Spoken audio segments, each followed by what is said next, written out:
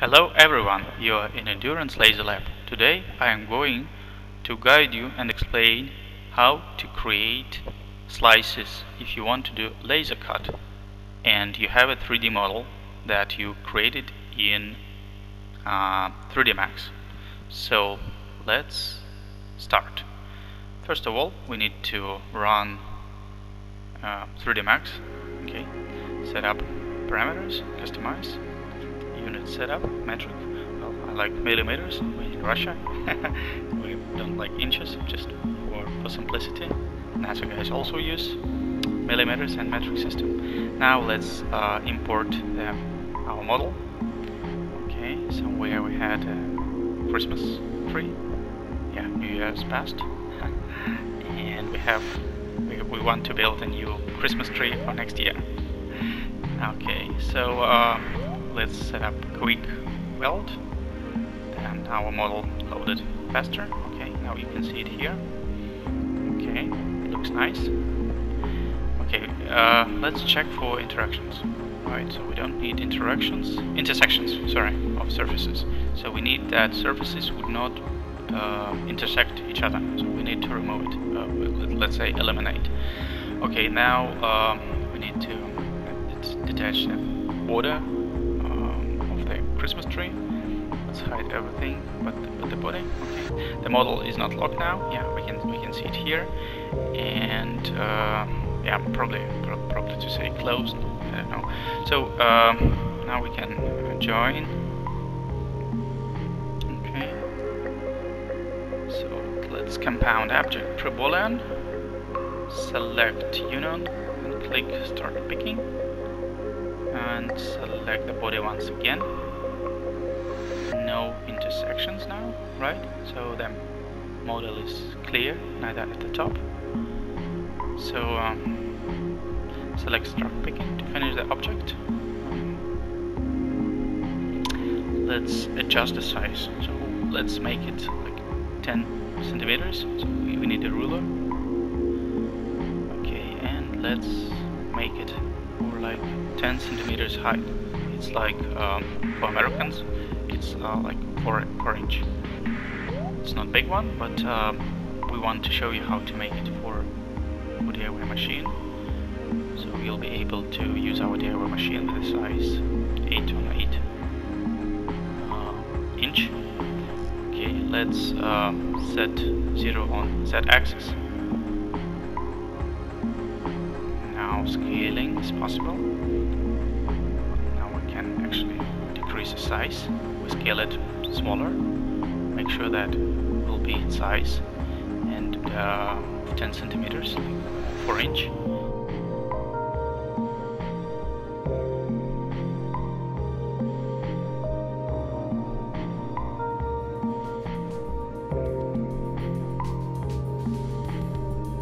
Couple millimeters won't make any difference, so we don't need this box anymore, so we scaled it back.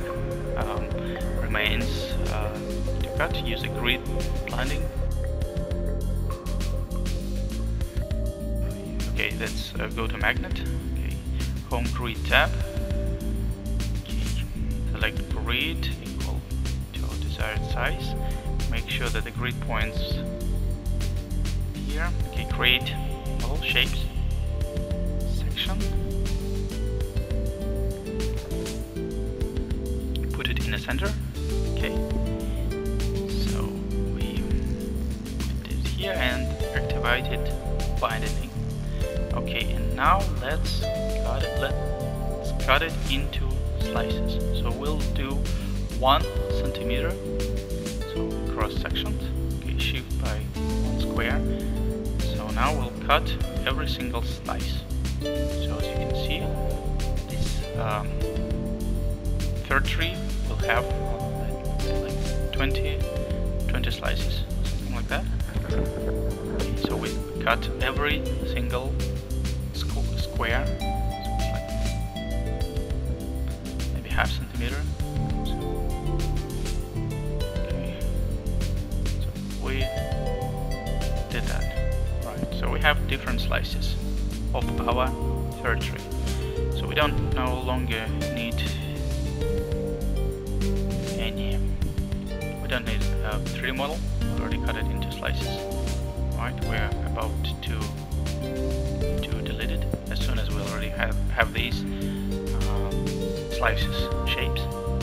Okay, let's move it here and remove it. Okay, now you have slices that we need to adjust a little bit. Check the result and thickness, the layers of with the extruder modifier. Okay, right now we have it. We can set extrusion. Okay, we don't need small objects like this. So let's remove tiny details, tiny slices. We don't need them because it looks pretty good without them. I mean, you can leave them, but in fact, in this tutorial, we just want to make it simpler, and then we just delete slice after not slice, but part from a slice, one after another. Okay.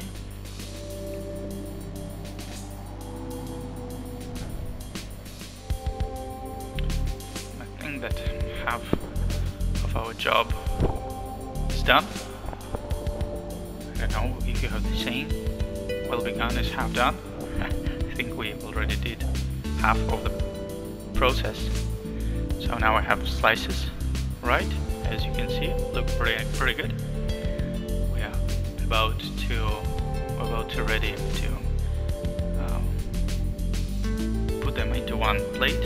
Okay, let's make the same color because third tree is green, and prepare the outlines for the export. Select all of the layers and delete the extruder modifier.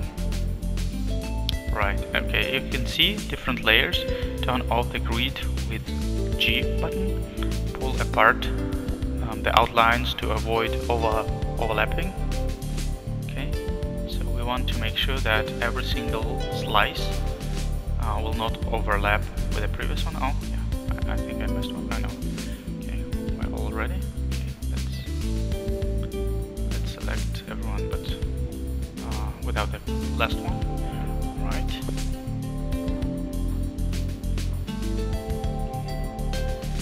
Almost done.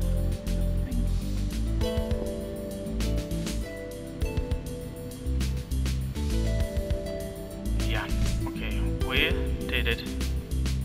You can see them in all the align the outlines in one plane. Right click the shift tool. Make the y coordinate equal to 0. Very important. Okay. And you see that they're all on 0, right? And now we can put them together. So now distribute the outlines more compact way. So let's rotate it 180 degrees, and let's move it up. Just want to save our material, so we want to put it onto one, let's say, square plate. Let's rotate this part as well and put it here, and the same exercise we'll do with this piece. Okay, so we moved it here, but you see that we need to avoid any intersections, so we'll move it a little bit to the left to make sure that we have enough space between these two parts. Let's move it closer here and also closer here. Okay, now I like it. Yeah, and you see it here, so we need to split them a little bit, right?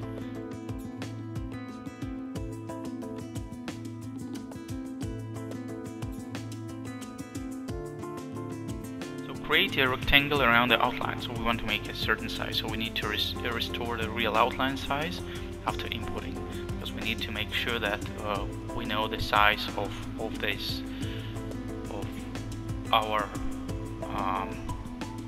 plate. So we have a, let's say, 160 millimeters. On 160 it's like closer to 6 inch, so that you'll be able to do this laser cutting on our DIY machine. Export possible, export.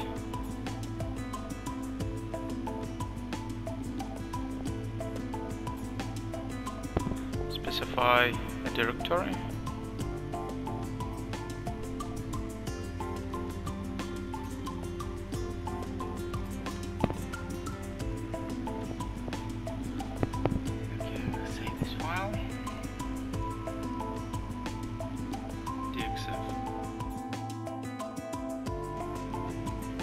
Click save. Save in version 2000, not really necessary, but latest version are also good to be imported. Okay, to generate Gcode we use Inkscape and GT Photonics, so here are links. You may go and check it out. Also you may download Inkscape and plug in from our website endurancelasers.com and just go to the bottom and find download center. Doesn't support DXF actually, the Inkscape, so we need a special converter. That's why we go to a website, dxfconverted.org, and we take our file, right, and we want to save it as SVG, right? So now it's processing. The result will be fast enough. So okay, now we have SVG file. Yeah, just for simplicity, you may use other converters as you wish, but we like this one, and this solution works pretty good.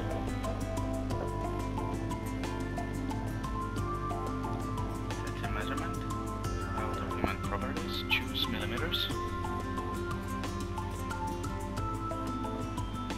import the outlines to Inkscape,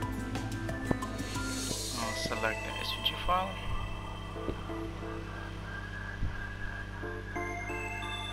okay, the outlines are not seen, visible. Let's select change thickness.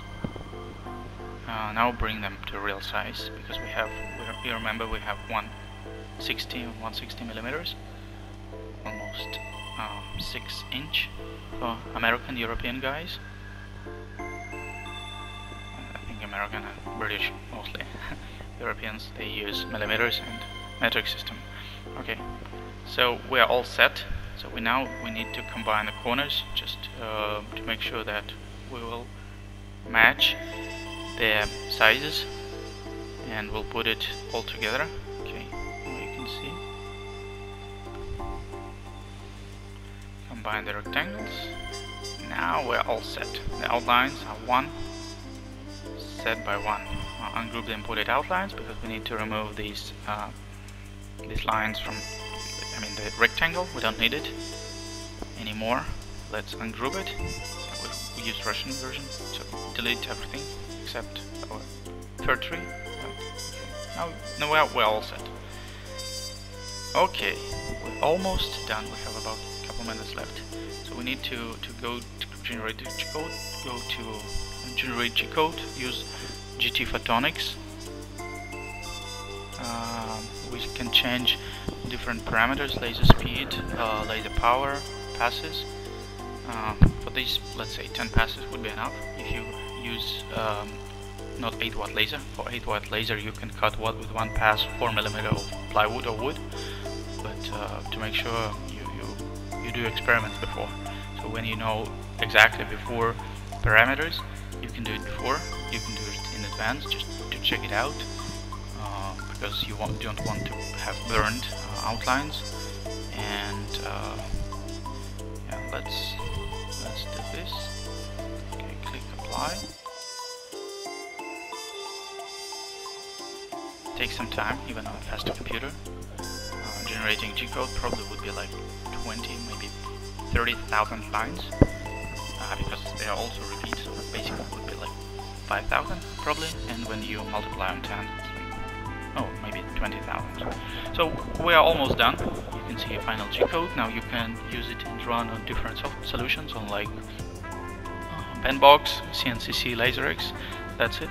So I hope that you like this video. Please share it with your friends, and you may put our likes. They encourage they encourage Endurance team to make more videos and guidance. And have a nice laser cutting. Hope that you like it with our lasers. and have a good day. Bye bye.